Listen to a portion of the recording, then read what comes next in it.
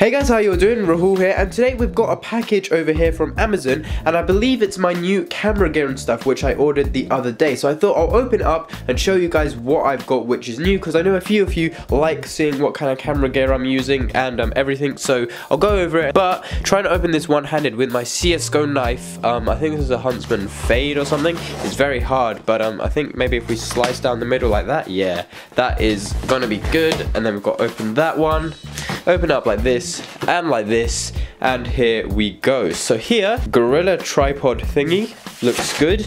And here is the main thing which we got, which is the 10 to 18 millimeter lens. Get it in focus there, the 10 to 18 millimeter lens. So we'll open that in a bit, and we've got the Gorilla tripod like I said. So let's just take off the paper from this. So we took off the paper, and here we go. We've got it, a little bullhead Gorilla pod sort of thing by Jobby, I think.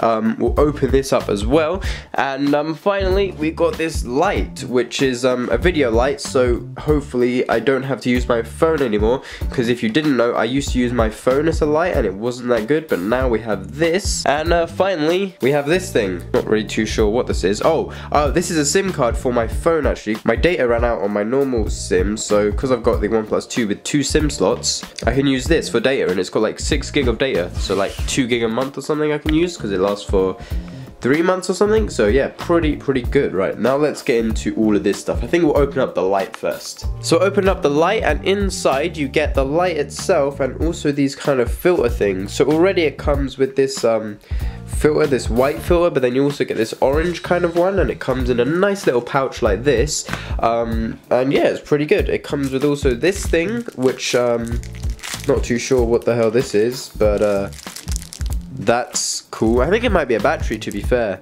I think that might be a battery, but you can actually just put normal AA batteries in there, I think. I'm not too sure exactly. Maybe AAA?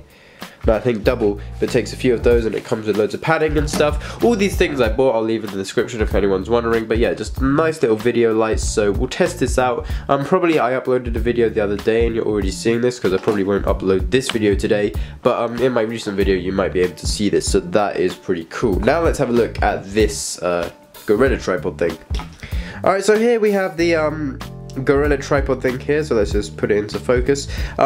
It's got the little part which you can screw onto your camera, so you put that on the bottom of your camera, and then it's got this to level your camera, and then this joint actually is fully movable.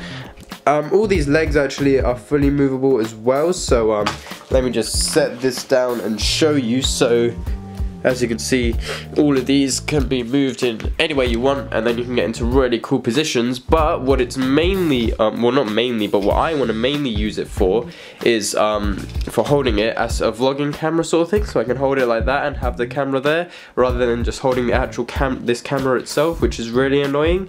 But yeah, this is a really cool thing to get if you want to kind of do vlogging, but also want to get like cool shots and stuff. And right now, the tripod I'm using isn't that good, because it's not that easy to place behind my screen, but this I can place anywhere, so it's going to be really useful for just anything in general for using a tripod. And I can also like fold up the arms to hold it for actual camera rig and stuff, and it's going to be really cool. Now we can get onto the main thing, which is the lens. So the lens came in a lot of bubble wrap, which was really cool. Can I pop one?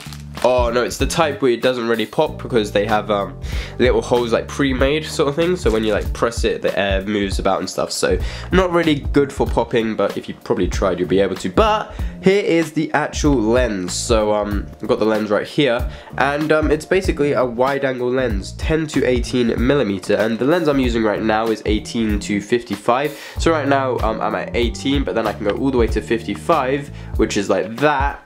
And for some reason focusing just never works. I am on autofocus, but just doesn't want to work. But I thought I'd do a quick kind of show of how it'll change. So alright, so I've switched lens now, and I'm again at 18 millimeters, because this lens, as I said, goes from 10 to 18, but I can move it all the way back to 10.